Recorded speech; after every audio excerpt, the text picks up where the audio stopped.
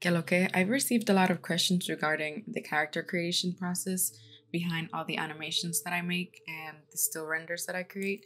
So I finally decided to show you a little bit of the process behind it. The first thing that I do is I loaded a Genesis 8 model from DAZ and I apply a morph target. Is it a morph or is it I think it's a character.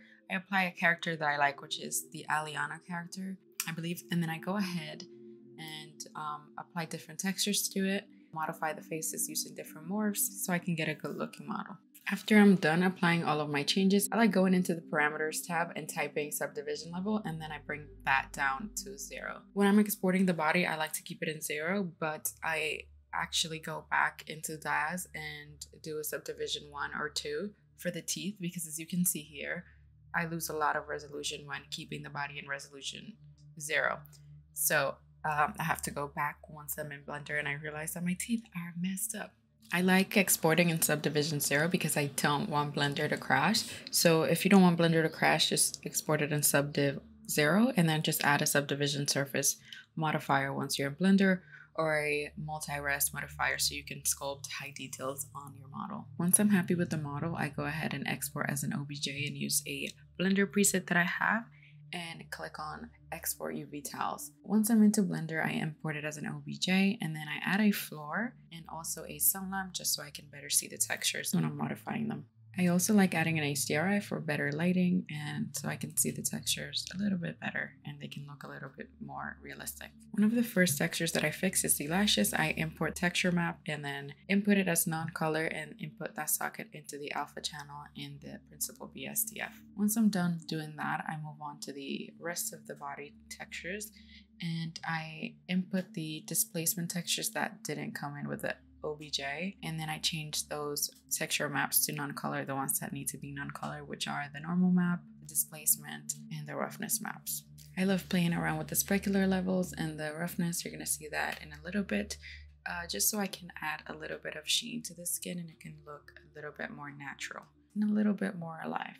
I usually don't go crazy with those input numbers, but if you're going for that really glossy effect, you can go ahead and bump those numbers up or down, and then also you can add a clear coat so it can look more like a fantasy character, which I love sometimes. I cannot stress it enough, make sure you put in the normal map texture as non-color, because if you don't, then the lighting is going to affect the model and you're going to be able to see the geometry under the model, well, on the model.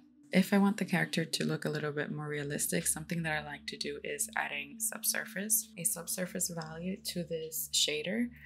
And I like doing that by getting a color ramp, using the geometry input node and adding the pointiness socket into the factor of that color ramp, and then playing around with those values so I can bring a little bit of redness to the nose, the ears, and the lips.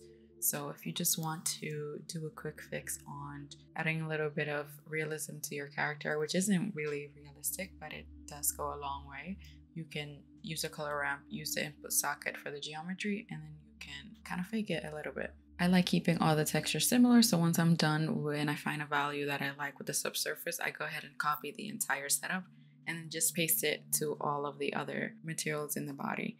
Usually this takes a long time. I'm sure there's a way that you can do it faster. You can probably do it faster using the DAZ to Blender import add-on, but I've always had issues with it, so I rather not even use it.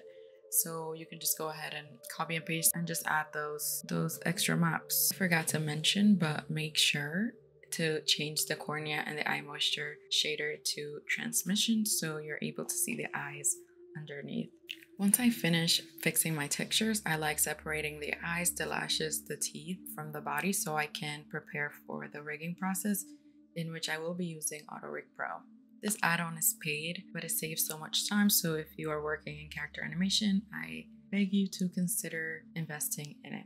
So I like separating the eyes and naming them eye right, eye left, and then I go ahead and go back, like I mentioned before, and bring back the teeth so I can have a better subdivision on it. Also, as I'm prepping for the rigging process, I like creating a shape key and then going into sculpt mode and reshaping the face and the body by just grabbing some of the areas and sculpting on them. Like I mentioned before, I go back into DAZ and re-export the teeth with a higher subdivision level. I open the mouth so I can see. I know it looks creepy AF right now, but actually healthy. And you can see the difference in the teeth. Now they look like normal teeth. Before, they look like demon teeth, which I hated. Anyways, I'm using the same procedure, exporting the OBJ and bringing it back. And then I'm just separating the body from the teeth and just keeping the teeth and deleting everything else. I recorded this entire process, so I'm also going to show you how I prep for hair. Here I'm selecting all of the faces for the scalp that I will be separating and using this for the hair cap for the hair groom. So you're welcome. No, I'm kidding. Damn.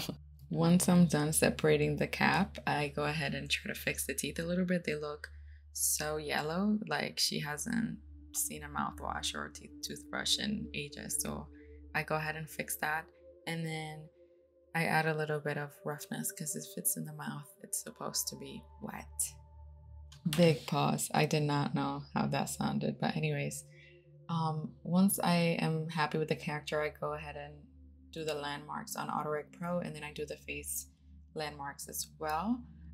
This is a pretty easy process. There's tons of videos on YouTube where you can watch a more in-depth explanation on how to rig an AutoRig Pro. This makes it so much easier than just using the vanilla blender and just rigging it by your damn self. So once I do that, I go ahead and adjust the armature that AutoRig Pro gives me and make sure that it looks correctly. And then I go ahead and do the rig, and I match the rig to the body so the rig can move the body. AutoRig Pro does a great job at rigging, and weight painting, they do the best they can, I guess. But I like to go in and change a few things and test things out to see how the rig moves the body. So I go ahead and fix the weight paints on all of the parts of the body that I think look a little cray-cray. I usually look for a reference of somebody that has already rigged the character online so I can have some reference to how it's supposed to look. The teeth usually come messed up, like when you open the jaw, the teeth just go everywhere. They're not going where they're supposed to go, and the tongue usually messes up. But this is also my fault because I use a blender version that is very old because I have an add-on for the hair that I really like that I only have in that version because I can't out myself. I got it from another account, so I really have to use this one. And I don't like the new blender hair, so I'm just sticking with this blender version. Anyways, I go ahead and fix the teeth, the body, and everything else that needs to be fixed in the weight painting rig. I know it's not a room, but just let's act like it is. The sculpting room, the painting room, I don't know. This is the part that really bothers me the most, the tongue, because I have to hide so many things in the mesh, so I am able to actually paint in that area that it's really annoying. And I don't know, it should be separated, but I think the tongue is with the body. Anyways, once I'm happy, or I think I did a decent job at the weight painting, I like moving the rig and seeing how it deforms the body, so I can just go back and forth and repaint the areas that are not looking particularly good. Usually it's the ear. Yeah, it tends to be messed up and it moves the entire skull, and I just want the tip of the ear to move. Also the fingers, they tend to deform very weirdly. The teeth, like I mentioned before, and sometimes the lips. So I think it's good practice to move your rig around while you're weight painting so you can see how everything looks. Like you can see the teeth were moving with the lips, so I was canceling those out and making them move so they don't move when I move the lips, just the lips move. So make sure you test things out and you move the rig as you are painting, because that can help a lot. The wrist is also one of those areas that tend to look a little bit crazy. I also went back and fixed the lips a little bit. I added a mask and also a mix node, and I mixed it with a color so I can add a little bit of rosiness to the lips. So that's pretty much it for part 1. I will be showing you guys how to do the hair on the next part. I don't know if I will do a voiceover, but I will probably just show you the entire process of creating the hair, and then I'll see what I have. I think also doing makeup in Blender is part of one of the things that I recorded in this whole whole long process. So I don't know, stay tuned if that's something you're interested in. Thank you so much for watching. I appreciate you for staying this long. You are one of the greatest. Have a great day.